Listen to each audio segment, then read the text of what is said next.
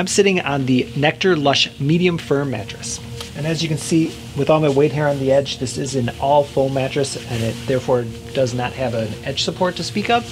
So if you did like to use your mattress as a seating edge to put on your socks or your shoes, just make sure you have a smaller frame so that your feet can touch the ground and that way you won't slip off. But otherwise, you can see you can kind of slip off pretty easily from this mattress. So just keep that in mind if you're looking at this mattress. Laying on my back, I would say it is correctly called a medium mattress. I'm getting good support. There's really no pressure to speak of. But with that said, I'm not really sinking in all that much either.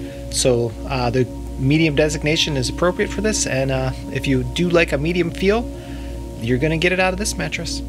Now laying on my side, there is a small amount of pressure in my shoulder, but I think if I had a small pillow under my head, that would be pretty easily alleviated.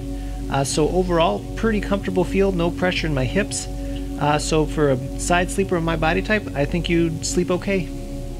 So if you're looking at this mattress and you have my body type, I think I can recommend this for you if you're a back or a side sleeper.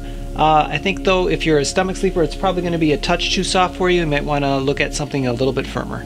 We hope you found this video helpful, but if you have any questions, please feel free to reach out to us at 1-800-455-1052. Or you can leave us a message on this video. We'd love to hear from you. Or if you'd like, during normal business hours, you can speak with a member of our chat team.